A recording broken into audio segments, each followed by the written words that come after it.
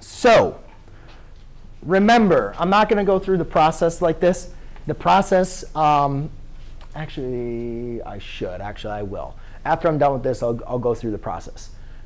What I saw a lot of the mistakes in the homework was not isolating the absolute value. That has to be the first step. We cannot create our two cases until the absolute value is isolated. So you can see, remember, the absolute value symbols are not parentheses. We cannot apply our distorted property. This represents the absolute distance. Right now, that absolute distance is being multiplied by 3. So we have to undo multiplying by 3 by dividing by 3. So now, by dividing by 3, I'm left with a 2x minus 1 is greater than or equal to 7. OK? Now we need to create our two cases. Now, if you guys remember, when we created our two cases with equations, we just had one side and the other side, and then we negated the other side, right? But remember our focus lesson last class period. Remember when we multiply or divide by -1, what does that do with the sign? Does anybody remember? Yeah? You flip it, right? So if we're going to negate a side, then we're going to have to flip the sign.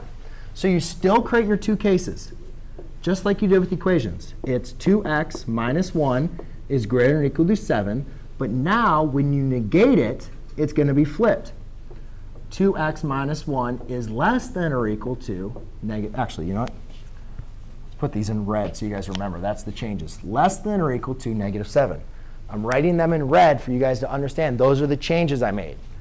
I negated this side compared to that side. And since I negated it, I had to flip the sign.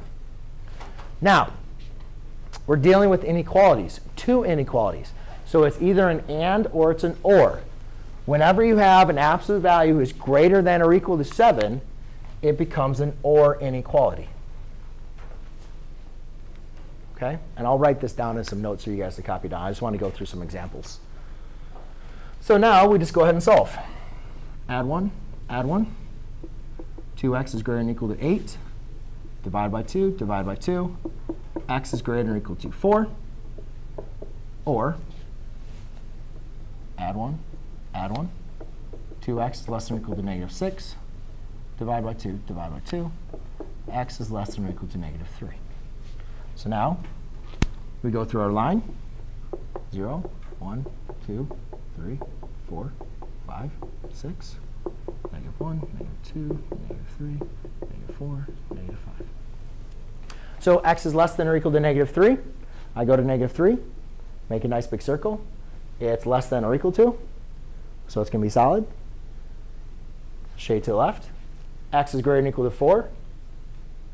Solid. Shade to the right.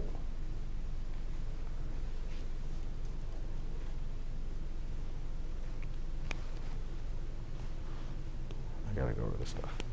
I got to take pictures. Anybody have any questions? Yes, no, maybe so.